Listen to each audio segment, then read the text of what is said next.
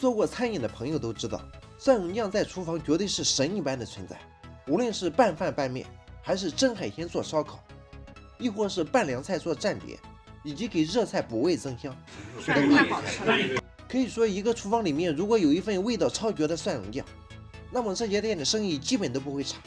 而在我们这边就有一家连锁的火锅店，他们家的蒜蓉酱就做得特别好。我们的老板也是偷偷的打包了好几次拿回来让厨师长研究了很多次，味道都不对。老板眼看着白嫖不成，只能投币。他今天直接把火锅店里熬蒜蓉酱的师傅请到了我们店里，说是把蒜蓉酱的制作方法全部教一下，就给制酱的师傅8000块钱的指导费。下面我们一起来看看老板的这8000块钱花的到底值不值。这个师傅制作的蒜蓉酱真的有那么神奇吗？只见这个师傅首先准备了半斤的瑶柱，他把瑶柱放在冷水中浸泡了5分钟左右，然后就进行了仔细的清洗。只见制酱的师傅把瑶柱清洗干净后又沥去了水分，然后他又准备了一个不锈钢盆，不锈钢盆里放了很多的开水。只见制酱的师傅向盆中加入了一些开洋，然后把清洗干净的瑶柱也放进了盆中。老板直勾勾地瞪着牛眼，看到师傅又向盆中加入了少许花雕酒，然后制酱的师傅把盆放在篦子上开蒸，大概蒸了1个多小时。我们可以看到此时的瑶柱和开洋已经变得黄澄澄的了。制酱的师傅挖了这么多放在漏勺上，他告诉老板说，这么多开洋和瑶柱可以配2斤半的蒜泥，剩下的开洋和瑶柱可以留着下次再用。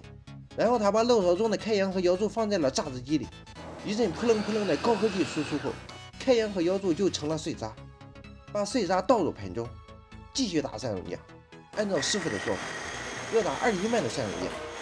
又是一阵扑棱扑棱的高科技输出后，蒜蓉也打好了。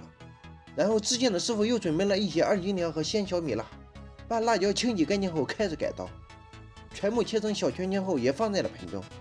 然后他又切了这么多小米辣，这时老板也在旁边有意无意的问道：“师傅，你刚才不是切了很多鲜的小米辣了吗？怎么现在又切了这么多腌制好的小米辣呢？这2种辣椒有什么不同吗？”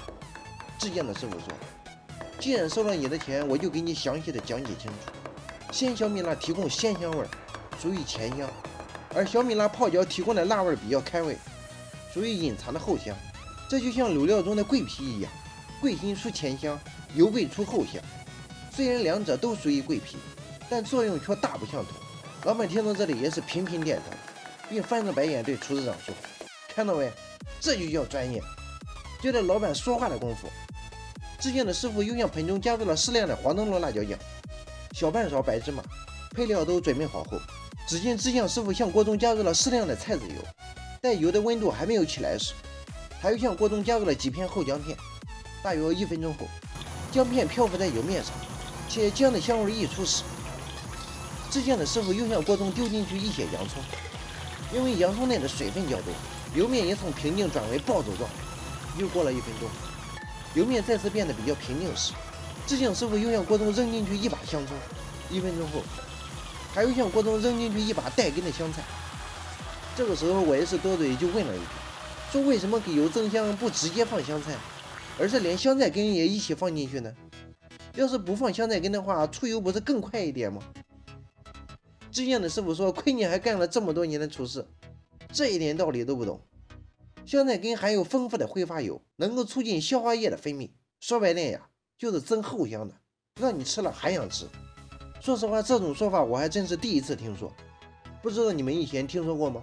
这个时候老板也是很合时宜的冲我翻了个白眼，并冲制酱的师傅谄媚的笑道：“专业，看到没？这就叫专业。”只见制酱的师傅就这样开着小火又熬了3分钟左右，锅内的馅料已经被熬得发干变暗时，制酱的师傅说，此时要快速的把所有料渣都捞出来，料渣一旦碎裂沉底，不但会影响油的色泽，而且还会破坏其口感。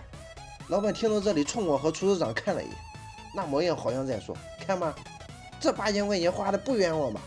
你俩可得认真看着，仔细学着。”话音刚落，只见制酱的师傅端着锅里的油就往盆里浇。他说，第一遍浇油油温一定要低一点，主要目的就是为了增加配料的湿度。第一次浇油完毕后，要把盆里的配料搅拌均匀，然后他又把锅放在灶火上继续加热。此时锅内的油温来到了5成正，开始第2次的浇油。第2次浇油完毕后，再次搅拌一下，开始第3次的浇油。第3次浇油的油温要更高一点，有6成热左右。3次浇油完毕后开始调味。只见制酱师傅向盆中加入了盐1勺，白糖1/4勺，十三姜适量，胡椒粉少许，